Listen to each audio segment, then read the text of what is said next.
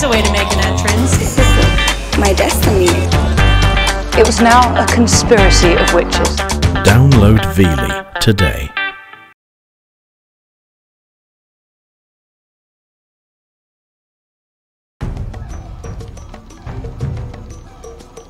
Of all of West Africa, Senegal is perhaps the country that has been most affected by the environmental changes which are impacting on our oceans.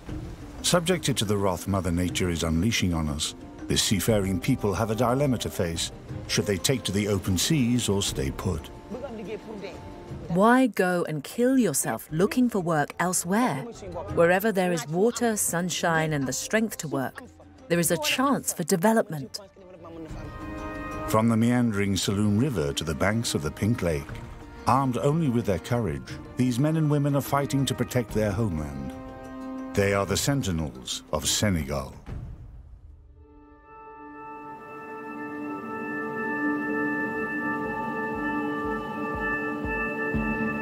Posted like a lookout at the river mouth and battered by the ocean waves, Saint Louis gazes out over the Atlantic, protective of its former glory.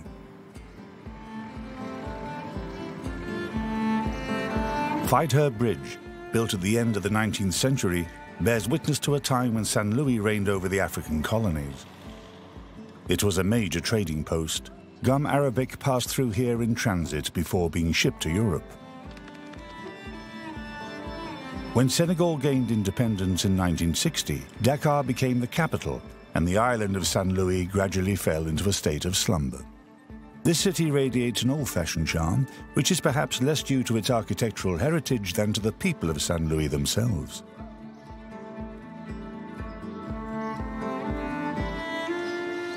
Put some grease on it, some oil, and clean it. Mesa Fall is 54. Assisted by his son Petit Jean, he runs a bicycle repair shop in Saint Louis. You need to have a love of cleaning bicycles.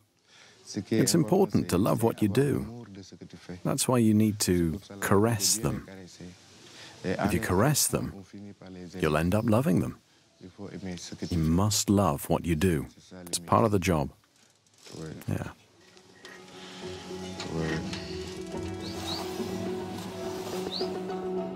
Mesa Fall is a mechanic, but he's so much more than that.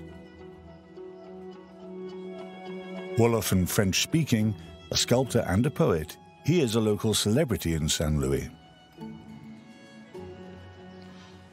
I landed on this island of Saint Louis in a boat. That beautiful boat was my mother, and its handsome skipper was my father. He was a bicycle repairer, like his father, and he passed the skill on to me on this island of Saint Louis where I've only ever been surrounded by bicycles. I spent the days when there was no school at the workshop because I was a very disruptive child, and my old man didn't want me playing with the others and doing any damage, so I stayed by his side, and after every repair he gave me a rag and said, "Mesa, clean this bicycle." So I did. I made quick work of the cleaning because my friends were nearby and I wanted to go and play with them. And I'd say, "Dad, come and see, it's clean." And he'd say, "Look at the chain, the gears, the cogs, the spokes and the hub. That needs a good clean too, Mesa." I hated the object I was cleaning. So I transformed it in my mind's eye because it was stopping me from going out to play with the others. I turned it into a bird or a person. We rarely got any customers because when I repair a bicycle, I do it in such a way that the customer's not going to be coming back in a hurry. The days passed. The saying goes that when you have nothing to do, you make art. Since I had stored up all those images in my head from when I was a little kid, I thought, why not do something with them? And that is how it started.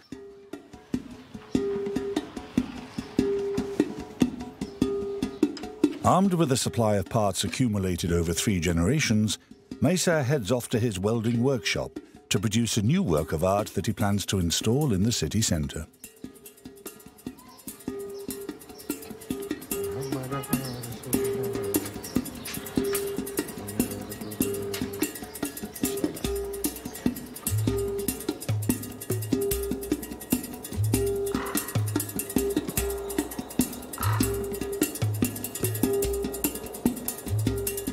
In Saint Louis, there is the river, the sea, the buildings, and the people. Everything in Saint Louis inspires me.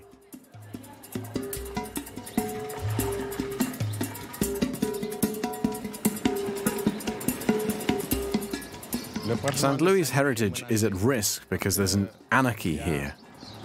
People are building any old how. A lot of houses have been abandoned because their owners are now in Dakar. But thankfully, there are buildings such as the Photography Museum, which have been nicely renovated. Yeah, it's a very pretty building. I love these red bricks. They were made in Bukucho. There was a kiln there where they made these bricks. Then they were transported here by boat. They were brought here to build these beautiful houses.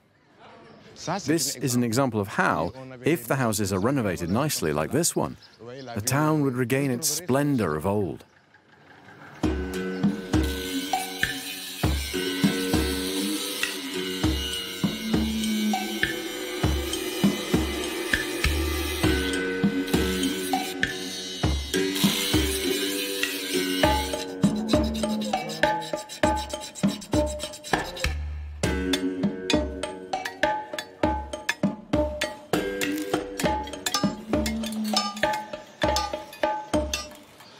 I see a guardian of the temple, a sentinel of our heritage, informing people about these beautiful buildings that we risk losing in this city of Saint Louis, and telling them to be careful not to destroy the legacy of our grandparents. The beautiful city of Saint Louis has two faces. On its island, situated in the middle of the Senegal River, the old colonial town dreams of its former glory. Opposite, wedged in between the river and the ocean, is one of the most densely populated places in Senegal, Gabon, the fisherman's quarter.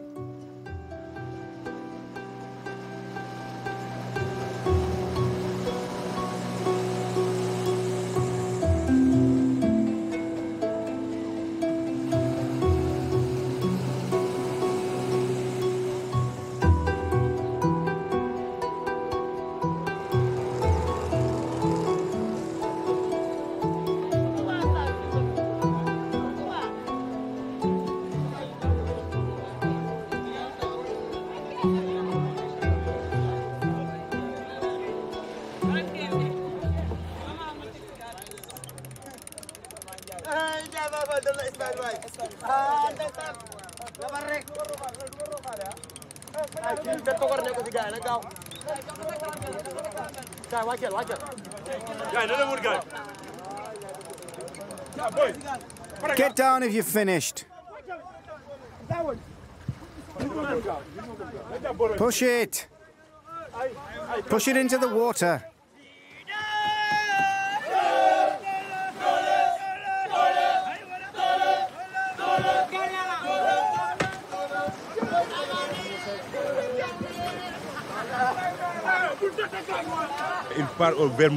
That pirogue is going to Mauritania. It's going to Mauritania to look for fish. There are no fish here anymore. Fish is expensive now. At the shipyard in Gabon, Mr. Diop is hard at work. Since retiring, this former fisherman has branched out into decorating pirogues.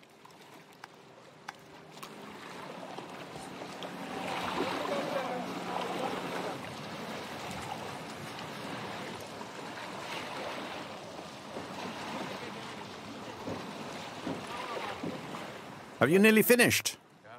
Almost. Diop, write the name of my mother on it, Maimouna Aidara. Maimouna Aidara, all right.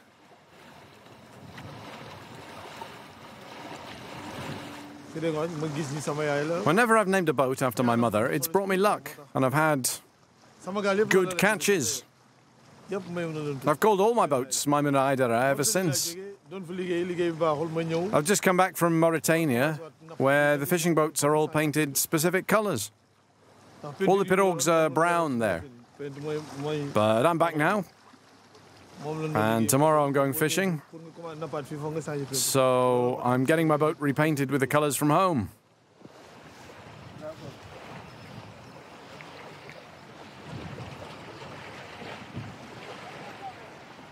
Whenever you see a pirogue with a pattern on it like this, you know it comes from St. Louis. The blue at the front of the pirogue is the arches of the Feather Bridge, which is our emblem. The grey painting means happiness. That's the fisherman returning home to rest. He's happy. He's made enough money to feed himself and his family. It represents happiness and money. It's done. You can climb aboard.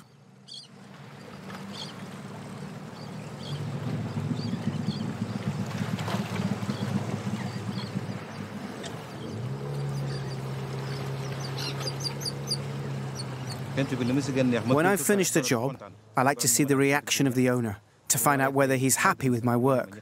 That gives me pleasure. Then I know I've done a good job. There are lots of motifs that are specific to St. Louis.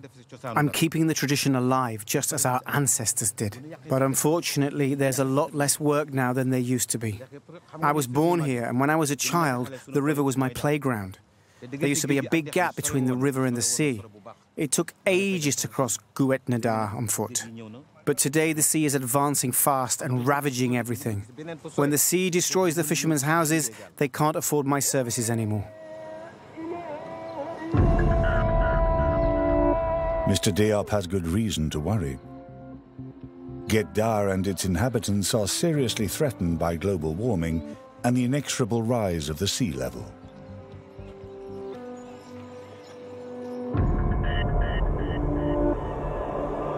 Season after season, tide after tide, the Atlantic Ocean is devouring the coastline and terrorizing the inhabitants of Guet-Dar.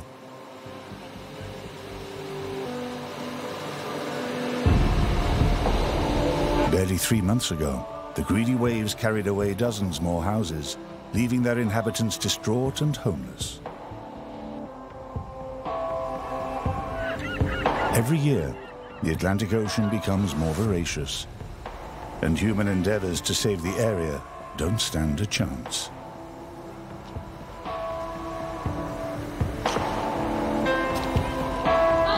The environmental threat hanging over Senegal can be explained by its geography. Situated in the heart of West Africa, Senegal covers an area of about 200,000 square kilometers, less than half the surface area of France. Bordered on the whole of its west side by the Atlantic Ocean, Senegal is above all a country of fishermen, and most of the population is concentrated along the coastline. Dula people from Casamance in the south, Serere people in the center, and Wolof people in the north are all subjected to the caprices of nature, which is retaliating blow for blow what it has suffered at the hands of humans.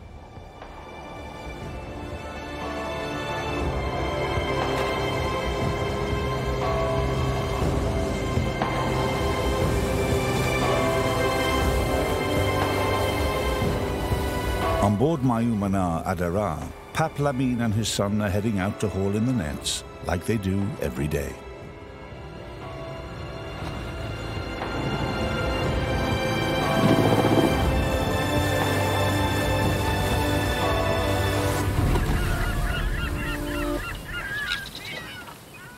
Come on, pull, pull. Faster, faster. Go on, go on, go on, go on, go on, go on, go on.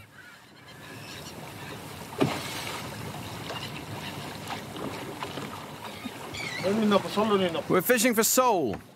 Sole is pretty much all there is at the moment. But it's not a good catch. We should have landed more fish than that. I've been fishing since 1982. And my son was practically born at sea.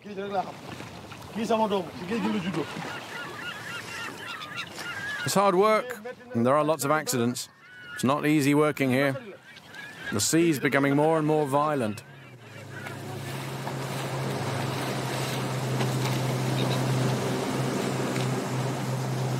Climate change isn't the only reason for the increasingly rough seas of the Atlantic Ocean.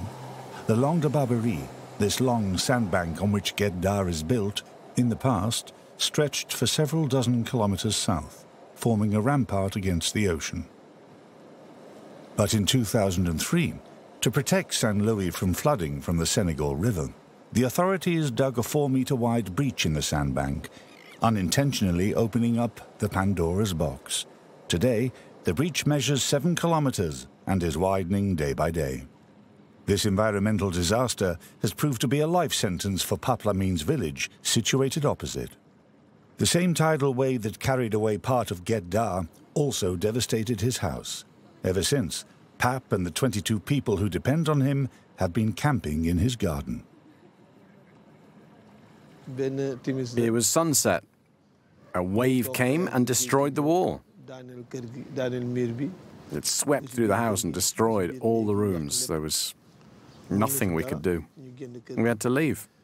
We were lent another house. All the neighbors came to help us get our things out. Very difficult time for us. These freak waves started coming last year. The sea destroyed our house the first time. We rebuilt it. Then it happened again this year. I'm very worried, because if it happens again, we won't be able to carry on repairing the house forever. Every evening at 7 o'clock, we move out. We don't sleep here anymore because we're too scared of the sea. Tonight, like every other night, Paplamine and his family are leaving their house to go and spend the night with friends far away from the coast.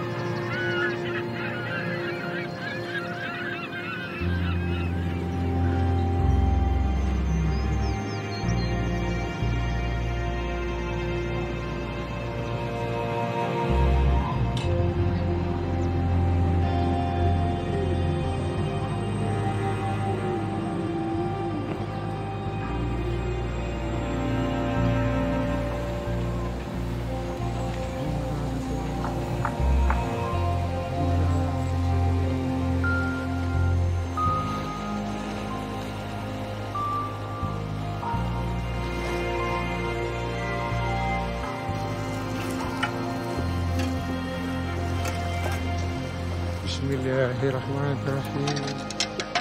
Bismillahirrahmanirrahim. Alhamdulillah. Alhamdulillah. Muhammad Rasulullah. Muhammad Rasulullah. Muhammad Rasulullah. Muhammad Rasulullah. Muhammad Rasulullah. Muhammad Rasulullah. We are threatened from both sides, from the city and from the ocean. That's why I've made this piece, this river sentinel, to tell people to be vigilant, like this sentinel on the banks of the Senegal River. For me, an artist is someone who reflects on things for himself, for his town, for his country, for Africa, for the whole world. That's what it means to me. I've played my part. Yeah. Before flowing into the Atlantic Ocean in St. Louis, the Senegal River irrigates the plains in the north of the country and marks out the border with the Mauritanian desert. Its nourishing waters serve as a sanctuary for widgeons and flamingos and provide an oasis in the middle of the Sahelian desert.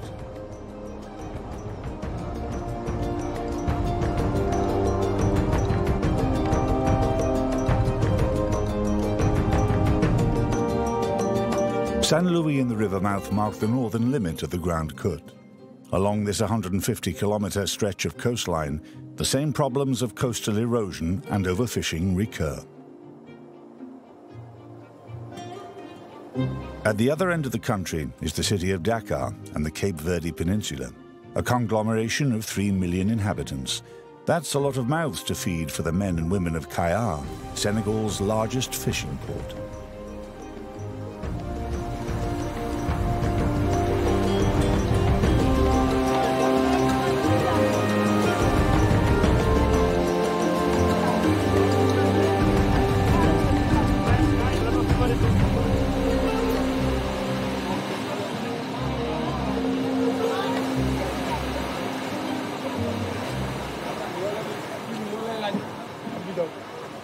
It is 8 a.m.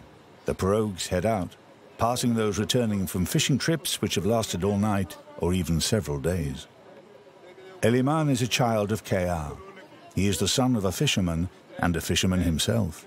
Returning from a night at sea, he endeavours to make ends meet by helping to unload the fish, like hundreds of other youngsters from Kayar.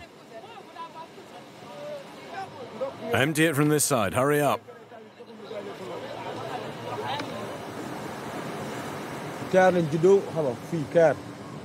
I like the sea where I spent my childhood. We spent all our time playing on the beach. It was our playground. When the pirogues came in, they were full of fish. But in 2006, the Senegalese government signed a fishing agreement with the Europeans. Big trawlers came here to fish, and they took everything. We used to fish 2 or 3 kilometers from the shore. Now we have to go much further, and there are no fish left. Plus, the population here has increased a lot. Before, there were only 200 to 300 pirogues. Now there are 6,000 here in Kaya. Everything has become more expensive, harder to come by and more complicated. The young people have started to emigrate. We went up to Saint Louis where a pirogue was about to set sail. We boarded it, but it got damaged off the coast of Mauritania. So we disembarked there and came home. Then I made a second attempt, and that time I managed to get as far as Tenerife. The Spanish put us in immigration centers, but we were sent home by the Senegalese government. If I get another chance to emigrate, I'm going to take it, because I've been fishing for 28 years now, and I can't make a decent living out of it.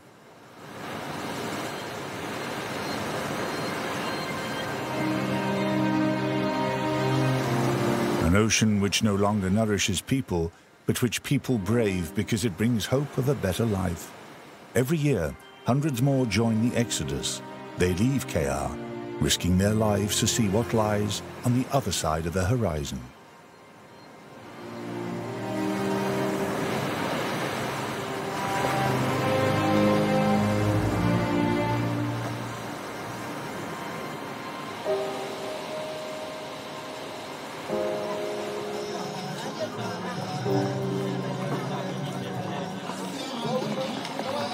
Periods of celebration, such as Ramadan, place an extra financial burden on the people of Kayar.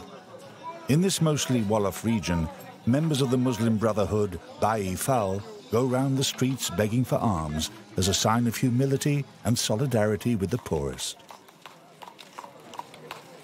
This cult, that is close to Sufism, advocates indifference to all material possessions. A Ba'i Fal ceremony is organized every Thursday at Eliman's house. Hello everyone, how are you? Abdullah? Galgu? How are you, my brother? You're already dressed? The sea wasn't bad today, but there were no fish. I'm going to get ready for the ceremony.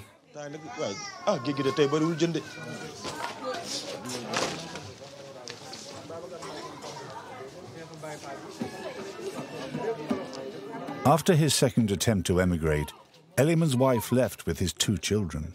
He finds comfort in his family and the solidarity of the Ba'i Fal Brotherhood.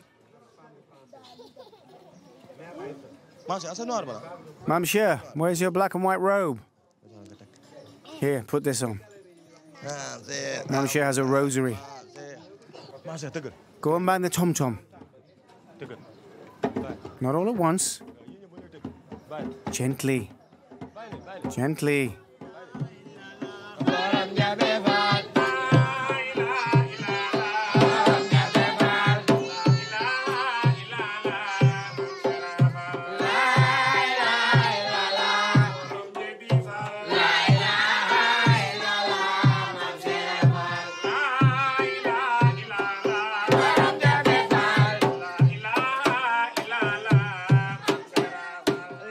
Being Ba'i Fal gives me a certain sense of well-being. I'm happy to be Ba'i Fal. Being Ba'i Fal means I can put up with a lot. It teaches you patience. Being biphal means being tolerant. We don't have much, but we try to be happy with what we have. It's another dimension to life.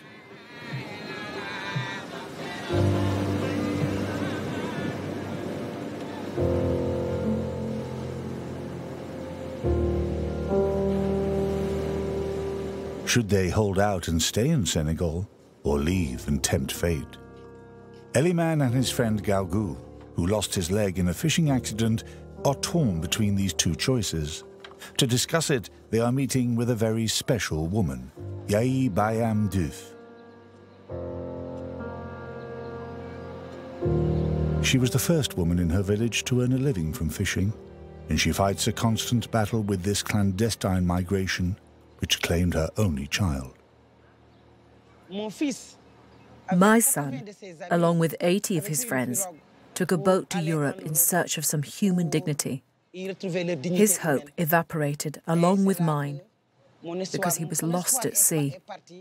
It was difficult. It was very hard for me. The disappearance of my son was a trigger for me. We need credible alternatives if we are to keep our young people in our country. That's when I decided we needed to create economic opportunities for these youngsters. Yayi Bayam Diouf had no income after her son died, so, aged over 50, she learned to fish. She then went on to set up a fish farm. Today, she employs young people and teaches them about sustainable fishing. Hello, everyone. How are you, madam? Well, thanks. What's your name? Yayi Bayam Diouf. I'm from Thierry-sur-Mer. Oh, yes, I've heard of you. You're like a big sister to us, and that's a really good thing. People say that what leads you into the darkness can also teach you how to come out the other side. Yes. I held a session to raise awareness in schools. I asked one pupil, "Do you know the sea they call the Mediterranean?" And he said, "Yes, that's where our parents go to die." Imagine a child growing up with such an idea that the Mediterranean is no longer a bridge between Africa and Europe, but rather a human cemetery. It's a tragedy, a real tragedy. We have to stop now and rethink things. We must believe in ourselves, in our country. Why risk death to seek work elsewhere? These people in Europe are not extraordinary. They are no cleverer than we are. They are just better organized. Look at all the fish processing plants here. They are all run by foreigners. We go out to sea and do all the hard work. We bring in our catch and then we flog it to them. They process it and export it. I bring back a product, but that's not enough. I need to add value to it so I can sell it for a higher price. Wherever there is water, sunshine, and the strength to work, there can be development. A dialogue has opened up between this woman, who brings a message of hope, and the fisherman, about the survival of the fishing industry in KR in this changing world. Rather than leave their country, lots of fishermen have chosen to migrate to the south and the Petite Côte, which starts in Dakar and extends as far as the Saloum River Delta. Beyond that, and up to the border with Gambia, never-ending ocean inlets wind their way inland.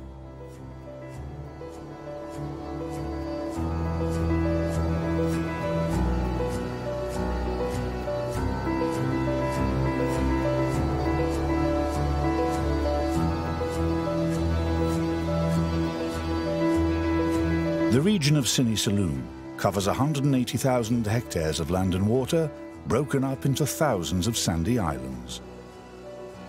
It's a maze of mangrove swamps and ballons. These meandering ocean inlets have for thousands of years been home to the Nyominka Serer people, otherwise known as the Serer Delta people.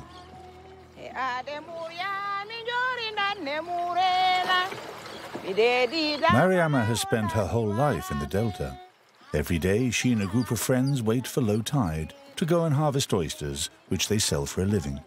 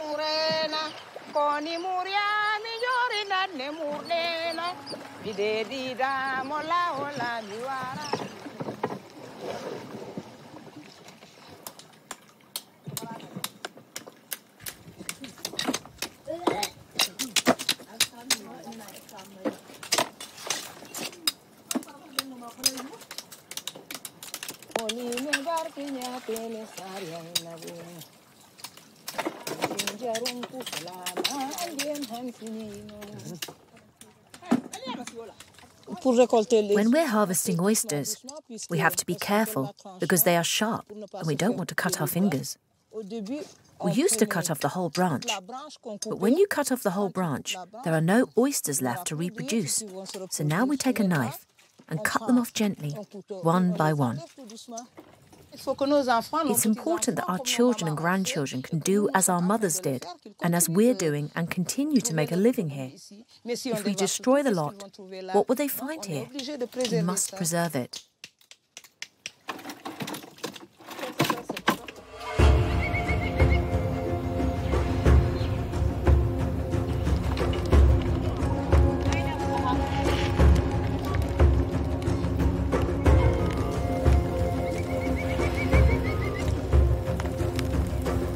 Once they've been boiled, shucked and dried, the oysters will be consumed on the spot or sold at the market by Mariama's friends.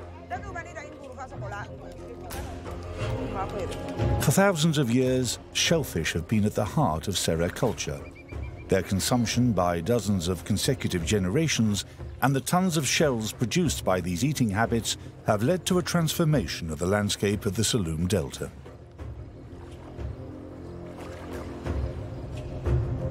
This artificial island emerging from the mangrove swamp is in fact a giant pile of shells 12 hectares wide on which baobab trees have sprung up.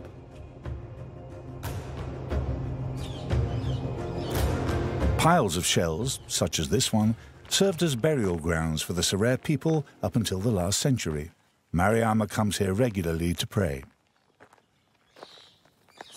This island has been here for thousands of years. It's a very important place in Sera culture. The reason all these shells are here is that the Delta people made a living from fishing for mussels, shellfish and oysters. There are also shells from the fruit of the baobab trees. All these shells served as burial mounds or tombs for our ancestors. All their possessions were placed in their tombs with them. They were buried with all their belongings. For example, their bracelets and pieces of pottery, sometimes even bones. This is where people come to pray for their ancestors. It's a religious place, a place of prayer. It's a very sacred place for us.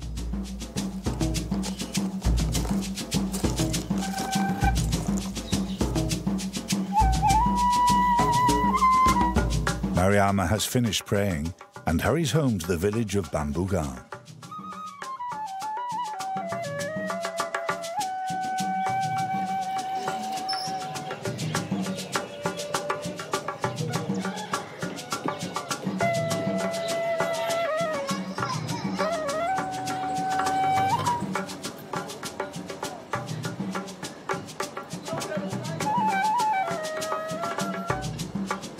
Mariama has invited her nephew Aliou over, together with his staff, his coach and his training partner.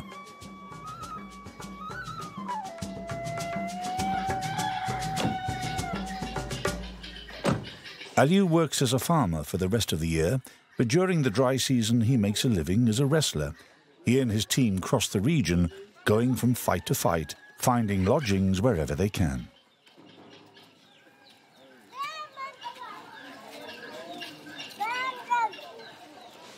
You can leave your luggage here. Here, hold it like this. Aliou has just won the last two tournaments, and he has a fight tomorrow on the outskirts of Bambuga.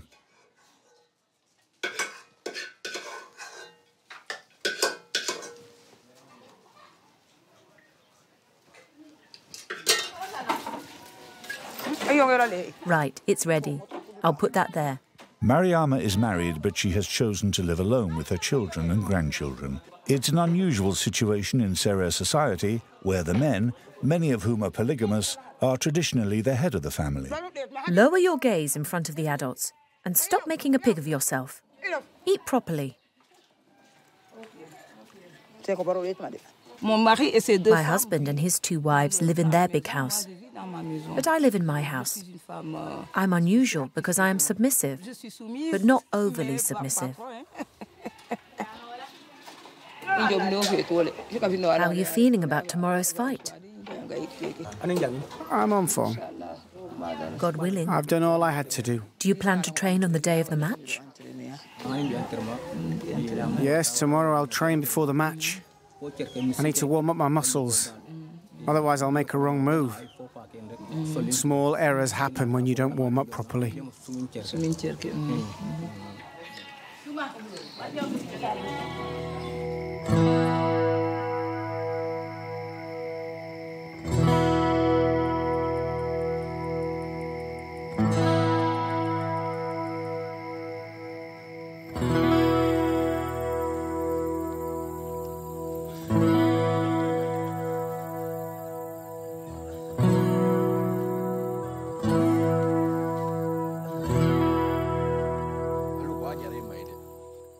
Come on, let's go. Go on. Stay on the line. Stay on the line. Right. We've done enough stretching and endurance work. Let's work on your contact.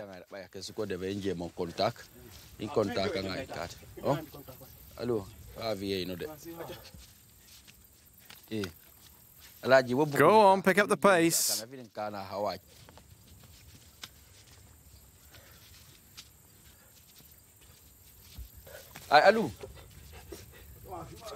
That's it. Ha.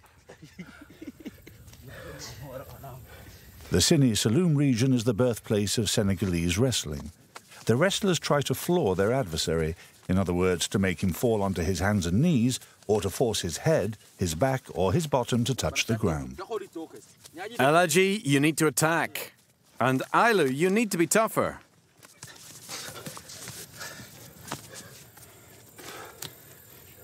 In traditional wrestling, blows are forbidden. What separates the wrestlers is strength, weight, and endurance.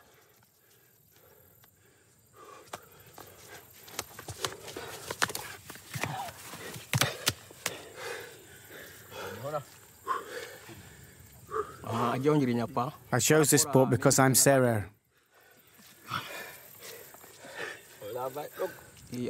Wrestling is in our tradition.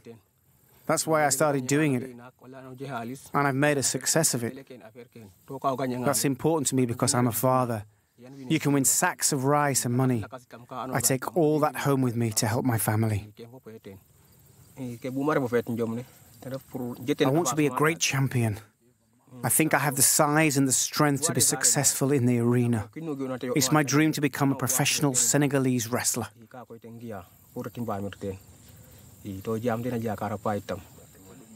The champions of Senegalese wrestling often have a background in traditional wrestling, like Aliou. Their status in Senegal is akin to that of our football stars.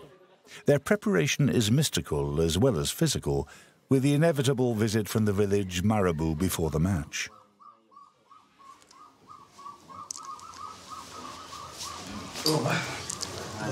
Hello? Hello.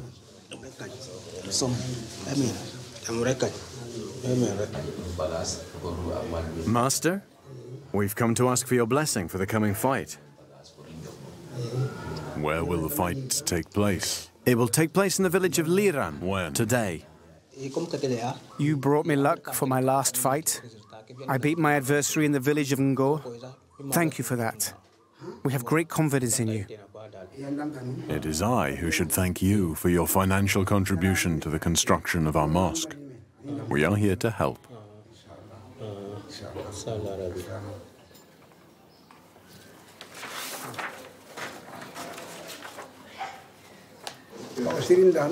A marabout is someone who assists people with the help of the Surah in the Quran. Alu can't just go off and fight. He must be protected from bad luck. I'm going to pray for him and give him some purified water with the Quran. That will help him.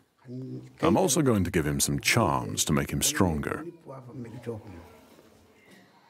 The Marabout has written down some surah and angels' names on a piece of paper. He then folds it to make a charm or talisman.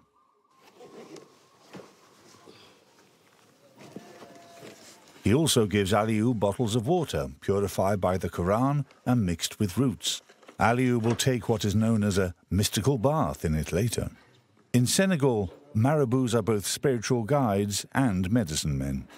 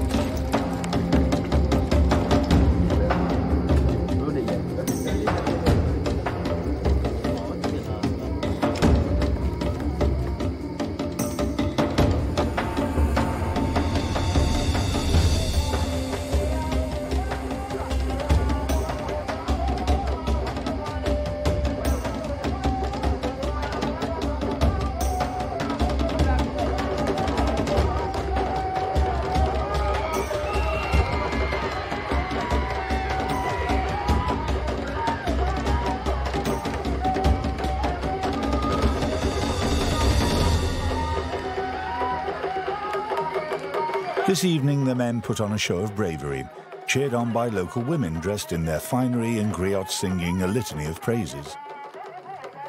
The fight started at around midnight.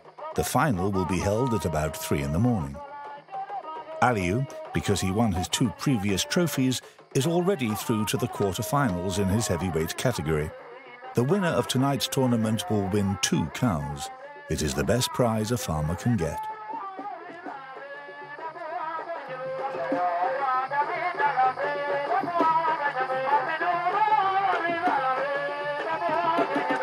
The fight can last for 2 rounds of 10 minutes and can go into extra time, after which it will be decided on points awarded by the referee.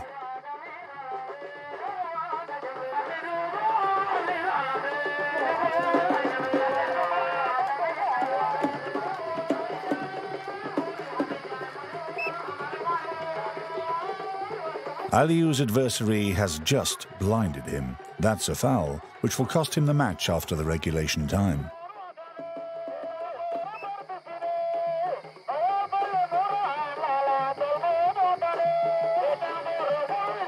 Aliou has won on points. That means he is through to the semi-finals and will be up against an adversary who is much heavier than him. A mountain of muscles in full mystical preparation mode.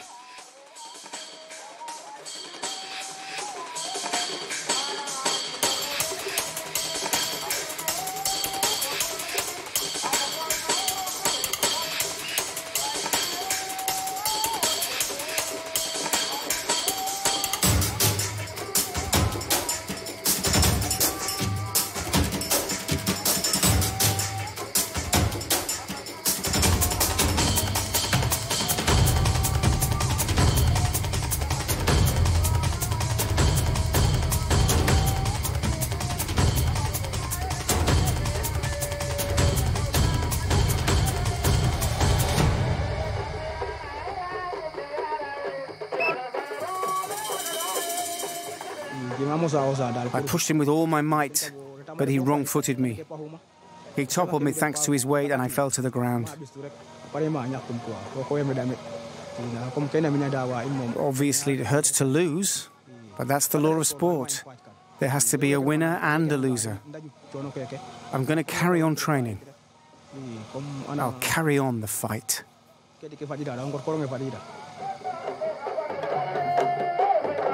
The rainy season is approaching.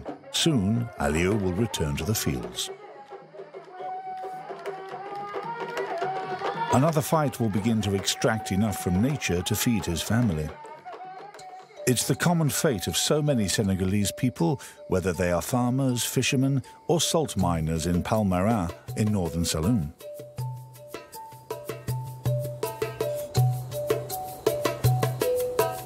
The changing colours are created by cyanobacteria, microscopic organisms which produce a pigment to help them survive the presence of salt. The biggest of these Senegalese salt mines is situated north of Dakar, Lake Retba, better known as Lac Rose or Pink Lake.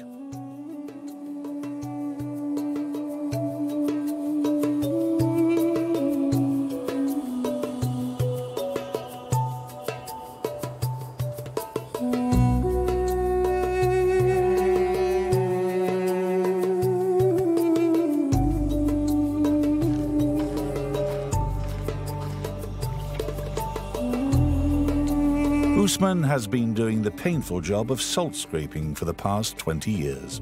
Every day, he goes out onto the lake to load up his boat, while his wife, helped by a friend, unloads the boat he filled up yesterday.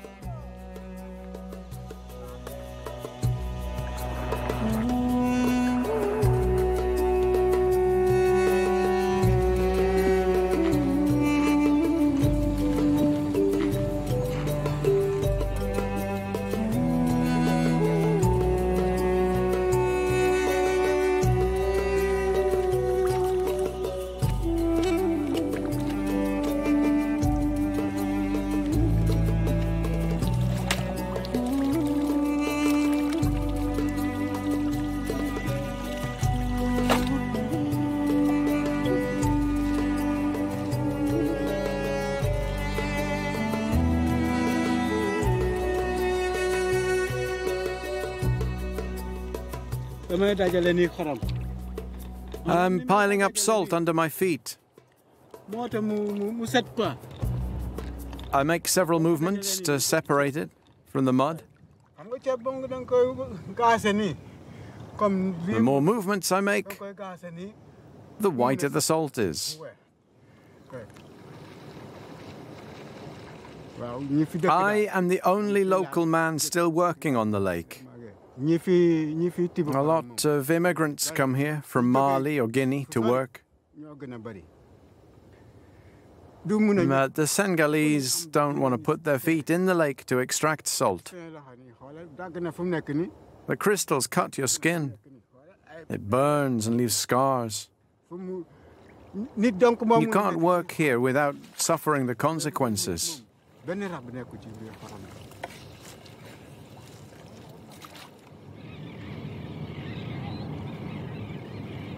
The day seems interminable under the burning sun. Ousmane will carry on until he has filled his boat up to the waterline.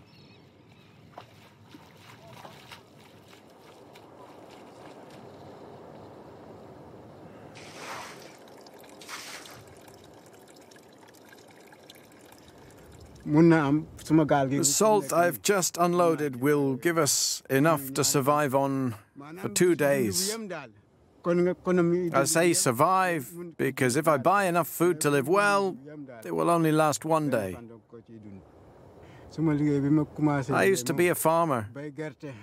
For a long time I grew millet and rice. But then the drought came and farming wasn't lucrative enough anymore, so I had to look for something else. So I became a weaver. But because of competition, the price of cloth plummeted. So then I decided to come to Lac Rose to be a salt scraper. This lake has brought me luck. And I love it, because I had nothing when I came here. I found work here, and I met my wife and started a family here.